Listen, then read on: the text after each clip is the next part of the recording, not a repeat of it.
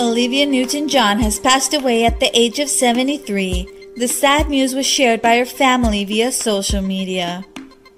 The British-Australian actress died peacefully at her ranch in Southern California Monday morning, her husband John Easterling said via Facebook.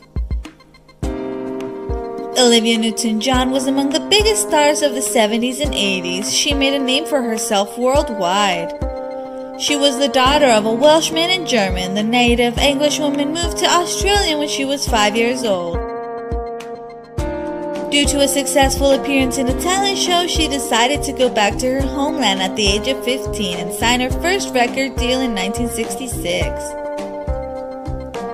Thanks to her songs like Let Me Be There or I Honestly Love You, Olivia also became popular in the USA.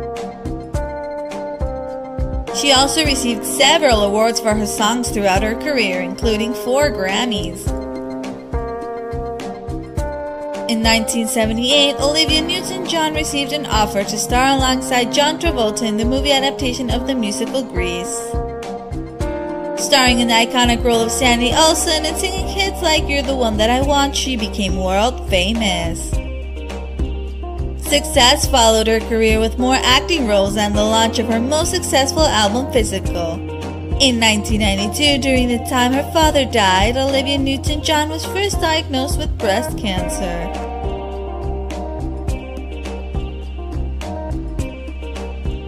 In total, she contracted the disease 3 times. In 2013, the cancer returned and it spread to her shoulder in 2017. Olivia Newton-John went public with her diagnosis and spoke up about her illness. I want to get my body healthy and back in balance. Part of that is your mental attitude towards it. If you think poor me or I'm sick, then you're going to be sick, Olivia said in an interview for The Guardian.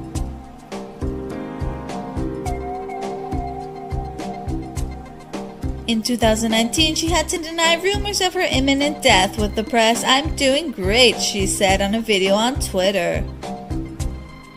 At the time, Olivia's love life wasn't looking so great either. In 1996, she and Matt Lattanzi got a divorce. Soon after, she moved in with cinematographer Patrick McDormand. He strangely disappeared and was reported missing in 2005 following a fishing trip. In 2008, Olivia Newton-John married her second husband, John Easterling, who was by her side until the end.